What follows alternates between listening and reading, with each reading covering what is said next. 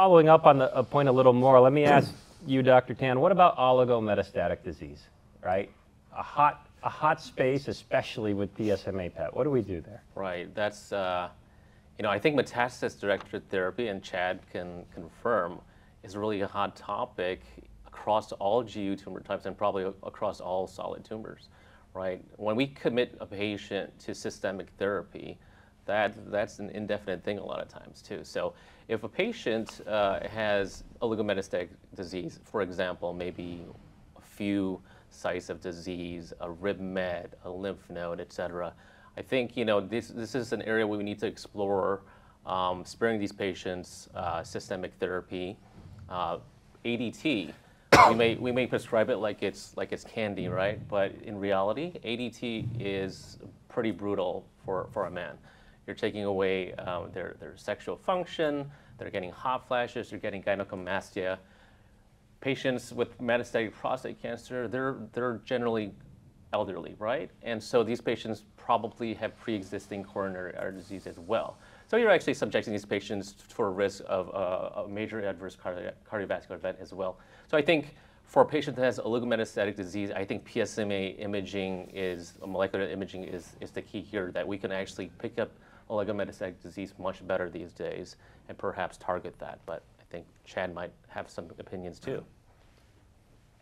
Yeah, okay. So for oligometastatic disease, yes, I think the better the imaging, the better your guidance is for our X-ray beams, the better that we can render the patient to a disease-free or disease minimal state. Yeah. And I think Dr. Tan's point's well taken. I think time off systemic therapy or time with eugonad testosterone is a very patient-centric endpoint that I think any man with prostate cancer would really much appreciate. So in our practice, we like to do intermittent ADT often, and using the PSA as kind of guide to when to take off the ADT, usually 9 months or 2 years if it's intact, de novo setting. So I think a lot of interesting things there. And what would you consider to be a worthwhile kind of progression-free interval, right? So a guy comes in, 3 oligomets, you radiate them. Subsequently, he has 2 more spots, okay?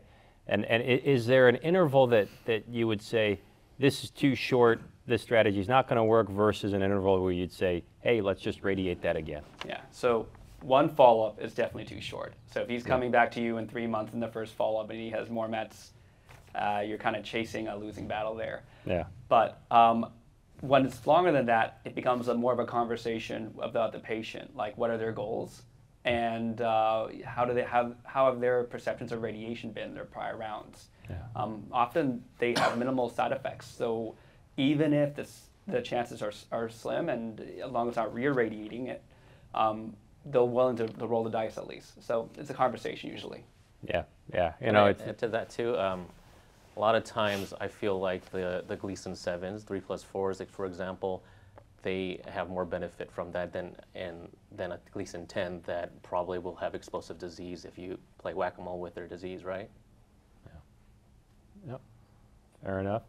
What about, Evan, when we're talking about incorporating localized therapy into patients with metastatic disease, right? The metastatic hormone-sensitive patients, where does that most apply in your practice? Yeah, I mean, I think the most robust data is the STAMPEDE subgroup analysis, right? I mean, we did initially have the HORAD trial, which was negative, but that was all kind of very high PSA, very high volume disease patients, and not surprised that radiation of the prostate was negative in that study. We had the STAMPEDE study where for the overall patient population was negative, but for the low volume disease subset, it was positive for overall survival, and it was a pre-specified analysis, so that certainly makes it a more powerful analysis. What we saw subsequently in the PEACE-1 study was that we saw a decrease in serious genital urinary events and an improvement in radiographic progression-free survival, not in overall survival.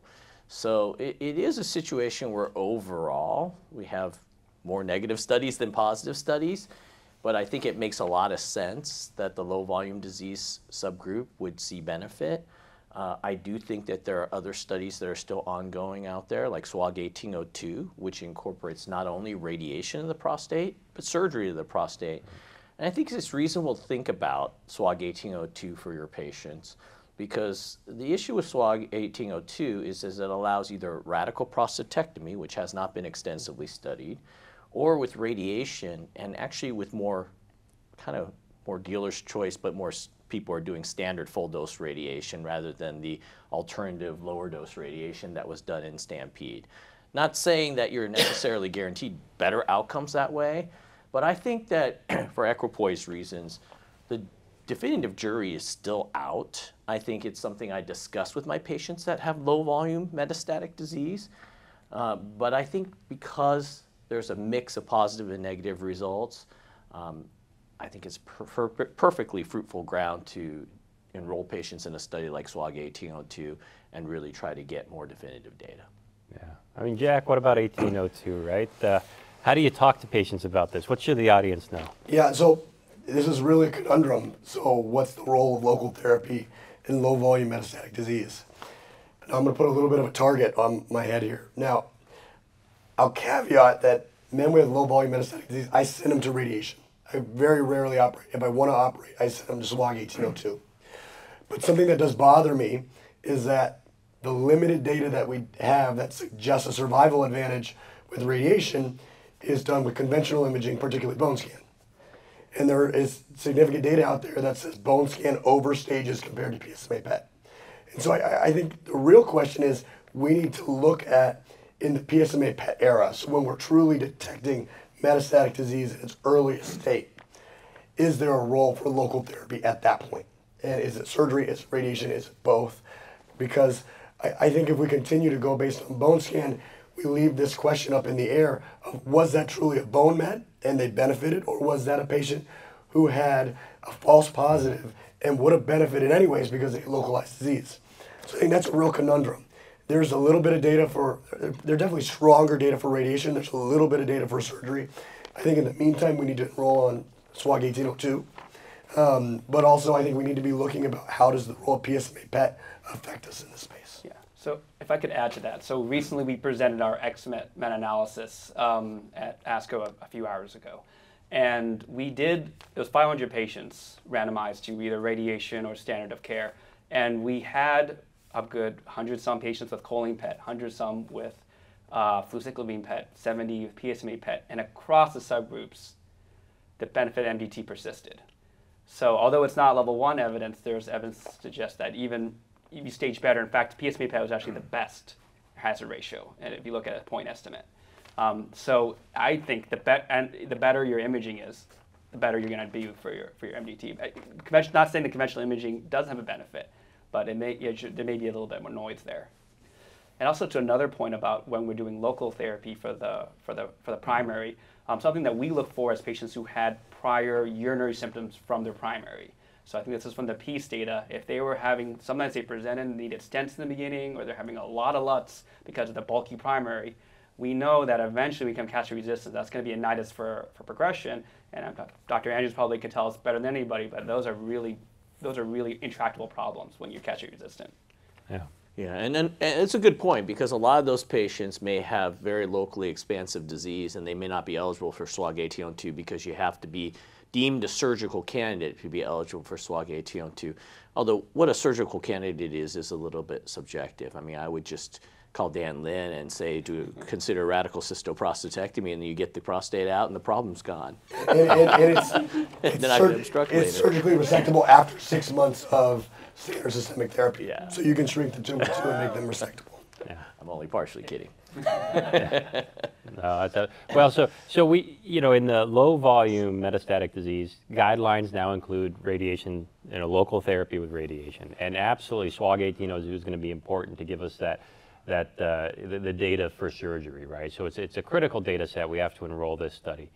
But the high volume patient, much more controversial. Yeah, we've got one data set from PEACE saying, look, it decreases obstructive symptoms in the long run. But it seems to me that what that data set says is the experienced clinician can apply clinical judgment, right? I think for the most part, we can look at a high volume patient, we can look at that prostate, we can talk to them about the symptoms, and we know who's likely to get into trouble or not, right? And talk about either a surgical, either let's do a TURP or let's go ahead and send them to radiation. Do we have to radiate everybody to get the piece one results, or can we just apply clinical judgment? What do you do at MD Anderson? Yeah, so I think we look at it for a few things. Number one, like I said earlier, if they're having urinary symptoms initially that resolved transiently or resolved with ADT, that's one where we're worried that it's anatomically there. Bulky tumors on MRI or on imaging we also worry about, and also small cells or other transformed variants we worry about, because they can, when they progress, it can be quite explosive. Yeah. So those are the general features we look for.